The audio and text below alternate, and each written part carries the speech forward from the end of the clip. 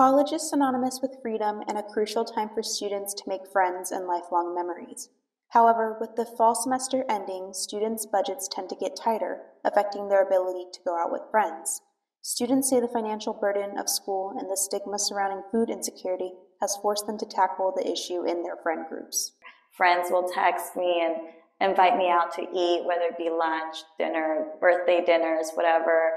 And our budgets are not within the same range, so we have to figure out ways to manage our finances. Jessica Mathadama says that her friend group is very open with each other and tends to host potlucks at each other's places to try and alleviate this issue. Although it is not an ideal solution for all, she has come to enjoy this new cooking tradition and encourages others to adopt it.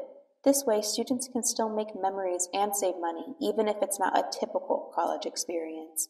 This is Alexis de Leon-Lindner for Multimedia Journalism.